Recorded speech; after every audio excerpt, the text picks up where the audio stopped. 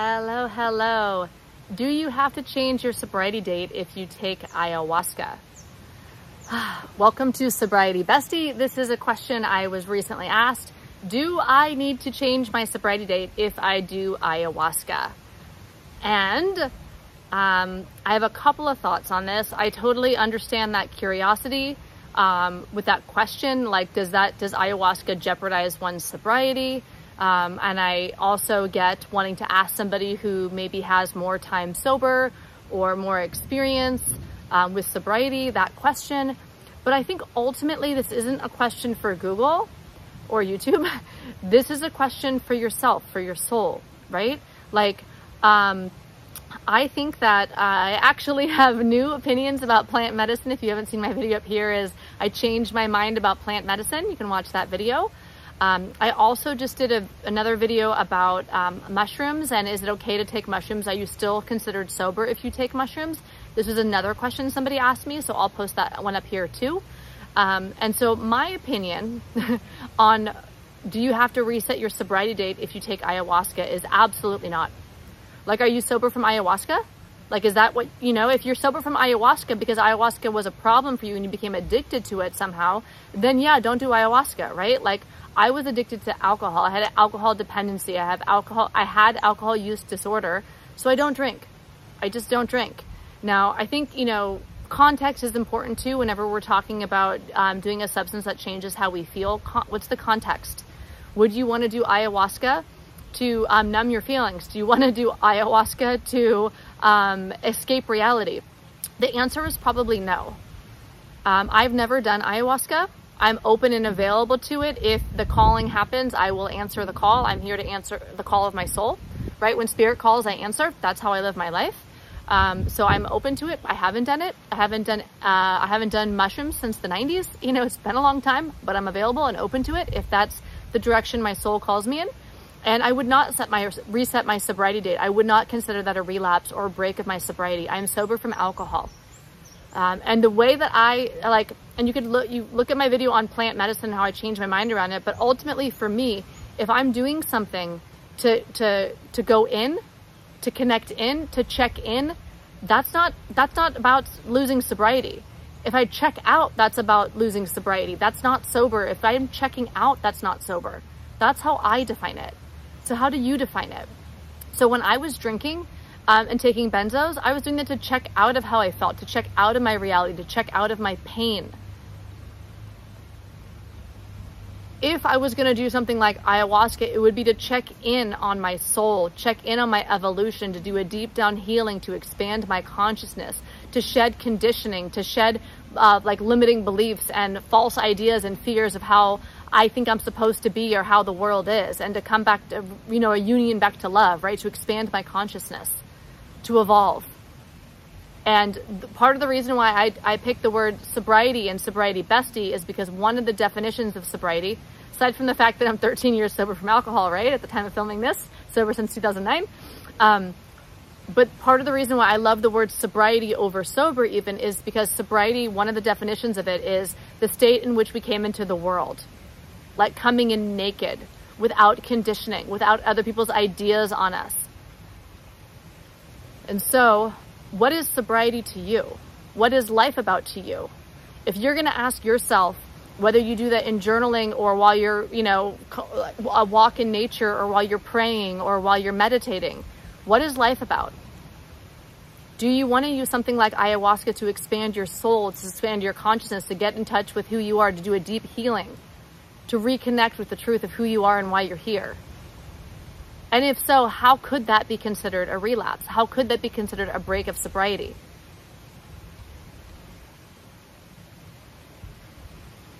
It's a good question to ask yourself. I don't see it as one. It doesn't matter what I see in the context of your life and what's going to make you feel comfortable in your skin and you feel okay with who you are and how you behave in the world, right? Your integrity. Like in my integrity, it is okay. This is a new revelation for me. Keep in mind, I'm 13 years sober. This is a new revelation for me, is that it is, plant medicine. It's okay to have plant medicine be part of my journey. I'm open and available to that if I feel inspired to, if I feel it from my intuition. Now, in the beginning of my sobriety, like if I was 60 days sober, would that be a good idea? I don't know. There's a lot of like people that are saying that some of these plant medicines are really good to help with addiction, to help break addiction, to help cure addiction, right? To help people get sober in the first place. And so I can't speak directly to the powerful, like, life-changing experience of ayahuasca because I've never done it before. But I have done mushrooms. I had like my most profound spiritual experience that I've ever had to date. Now, if I did ayahuasca, that might change, right? But to date, it was on psilocybin mushrooms when I was 16 years old. That was like beyond, that was not checking out. That was not having fun. It wasn't so much even, it wasn't really fun. I don't recommend it. I don't not recommend it, right?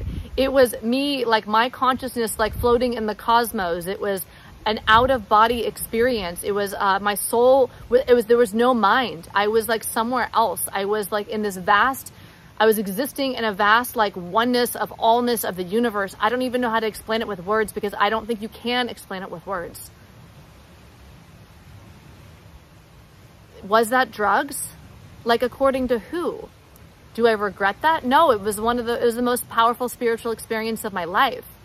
If you're feeling called to evolve, then that's something that you got to figure out. Does that fit into your current ideology, your current worldview? Do you need to upgrade your ideology that you're living under? Do you need to upgrade your worldview? I don't know. I don't know. All I can tell you, because I don't know what it means for you. I don't know you. I probably never met you, right? I don't know what you've been through. I don't know. Addiction's on a spectrum. I don't know if you were mild, moderate, or severe. I was probably severe. That's why I'm not going to drink alcohol again. Hopefully, I will never drink alcohol again in any form, right?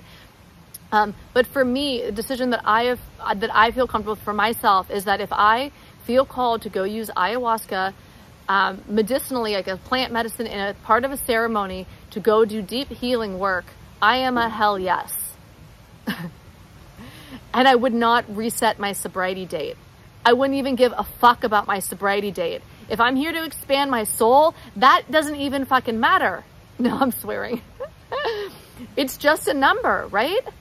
Like, I don't want to mess with my sobriety from alcohol. I don't want to tempt myself. I don't want to go have a drink and see how I feel. I don't think it's safe for me to use alcohol. That's my truth today. The date doesn't matter. Nobody's opinion matters. For me, what matters is my intuition, is to following my intuition, to living in alignment with my heart and my spirit. In fact, I don't know how I would actually have sobriety if I didn't do that. I need to be me. I need to trust me. I need to be on the journey of trusting myself, discerning fear from intuition and living in alignment with my intuition. And if my intuition says, like, move to Bali, I'm going to move to Bali. If it says start a YouTube channel, I'm going to start a YouTube channel. These are things I've done, right? If my intuition says go talk about childhood sexual abuse, I'm going to do it. And I did, right? Have you seen my TED Talk? I'll link it up here. That was scary. I am here to face my fear. I'm here to answer the call of my soul. If your soul is saying go do ayahuasca, then you got to decide if that's who you are and that's what you want to do.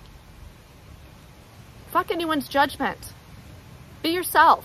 Who are you? You know, like, that's really what I want to bring in this channel anyways. It's like, for me, it's like, it's about finding out who we are and why we're here.